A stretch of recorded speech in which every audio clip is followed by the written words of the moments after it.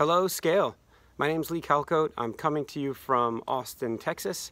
Very pleased to be headed back to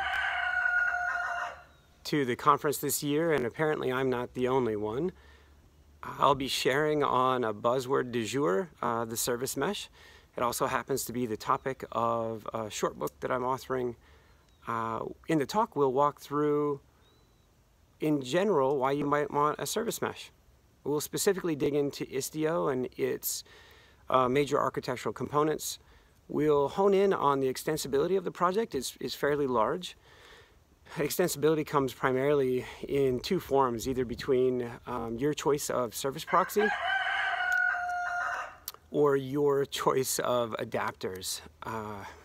Really, your choices there depend upon what type of application you have, the experience that you have within your organization, and the existing infrastructure tooling you have. So, in another session, I will share on Prometheus and its long-term storage adapters, its newly revamped storage system, and how those storage adapters can help you overcome a couple of challenges with durability and high availability of the metrics that are collected in Prometheus.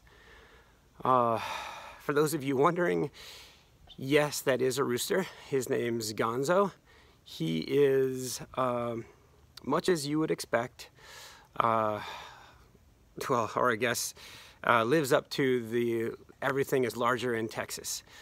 Unfortunately, he eats dog food, and that really doesn't help with his size. Anyway, I'm very much so looking forward to catching up with you at the conference. I will see you soon.